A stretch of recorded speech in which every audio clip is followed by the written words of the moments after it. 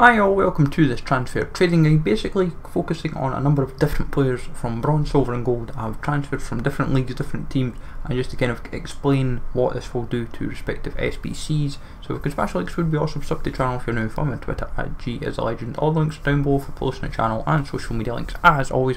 Remember to hit that notification bell so you know when uploads are live on the channel. We've been grinding videos all day and hopefully you find this useful as always.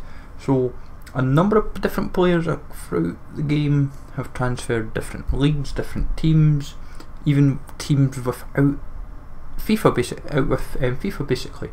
So you're welcome to pause on any of these players in particular from bronze, silver and gold, and I'll just kind of do a little bit of info on a number of these players just to kind of say where they've came from and so forth. Like Viviano, he's went from Sporting to Spal. Morozuk has went to Turkey, I believe, with Kaikur Rizespor, I think it's how you pronounce it. Salcido's went back to Mexico. Bakary Kone is out with FIFA altogether, which is an interesting one. Gary Rodriguez went from Galatasaray to Al Ittihad. Pravidic has went from PAOK to Al Ittihad. Martinez, the cam from Argentina, he's went to Atlanta and MLS. Boateng Sassuolo to Barca. Dembele's went from Spurs to Guangzhou RNF. Gelson Martins just went from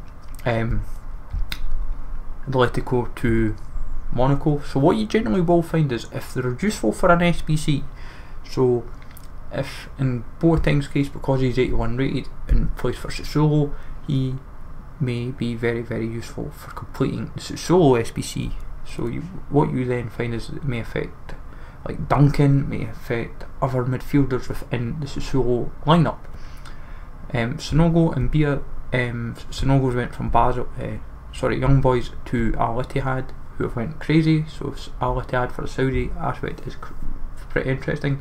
And Bia is now a free agent. Van Quers went from Turkey to Monaco. Alonso has went from different teams in the league.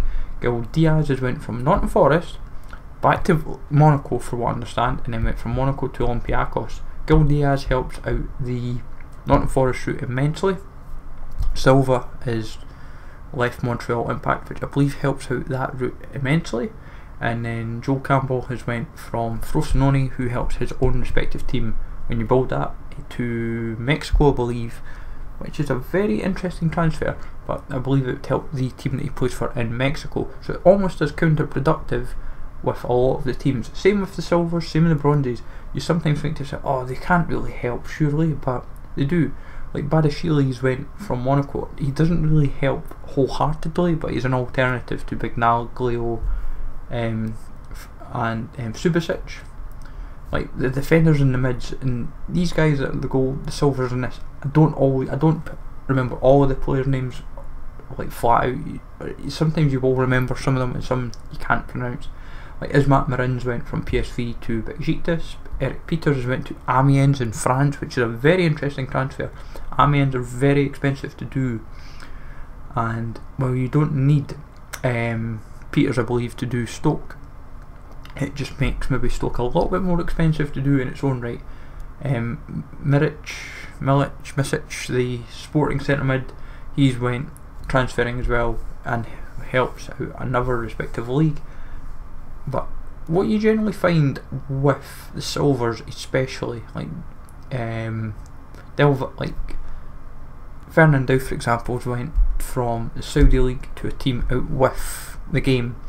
If they are useful, basically if they are useful for an SBC, you will constantly find that they will develop a use. Like Fran Sol, for example, if he hadn't left Willem, he would have probably went to a gold and would have helped Willem be a very easier SBC to do. What you generally hope for is the players that have moved from a team out with a League SBC, like Zuld for example, he's went from a team out with a League SBC to a team within a League SBC. Just makes that team become a little bit easier to do, whether it be a silver, gold, bronze, whatever. It just makes that a little bit easier to kind of put together, and you can say, right, if the route was maybe costing say 7,000 coins to do it, it might suddenly make it 6,000 coins, and it suddenly might make the SBC more worthwhile from a pack perspective, depending on what the pack obviously was.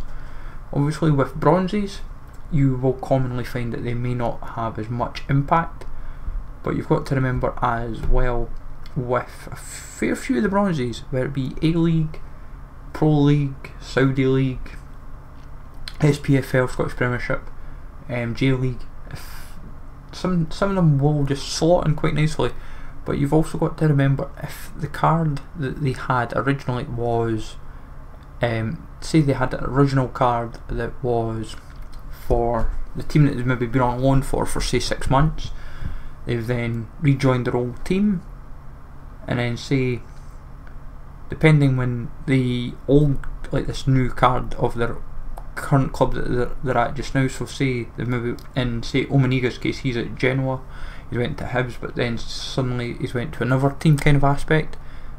It's like, say the Hibernian card has existed for a few weeks and you're suddenly like, oh, like the perfect example was the Japanese player, I've still never been able to pronounce his name when I've been practicing off camera. He has got a J-League card, he's got a Groningen card, and he's got a Man City card. I think the Man City card was only in circulation for like not even at all. But if you were to have a player like that where they're in 3 different leagues suddenly, and you're able to acquire it, especially if it's useful for 3 different League SBCs, then in my personal opinion you suddenly might have a card that's worth a few coins that you can sell on and make a bit of profit with. But all in all, hopefully this gives you a bit of an idea of what to do with bronze, silvers and golds. Let me know in the comments down below, folks, if you've been doing any of this sort of trading at all. Smash like as always, sub to the channel for new, follow me on Twitter, JSLegend. Take it easy all, and I will catch you all later.